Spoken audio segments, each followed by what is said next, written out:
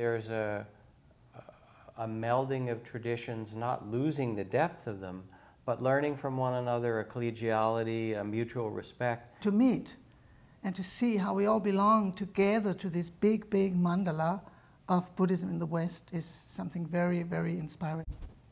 Religious practice as a general category is a very powerful thing that human beings have always had and now more than ever really need. A fundamental wisdom, my teacher called it the one who knows, in us, and we're resonating with that and awakening it in people. The appreciation, the gratitude, the kind of sense of wonder and awe about, how fantastic, tragic, and beautiful it is to be alive. A meditation practice, through mindfulness practice, through devotion, you notice how you cover this incredible potential within yourself and in interaction even within others. It's about being interdependent with all things, that there isn't really a separate self.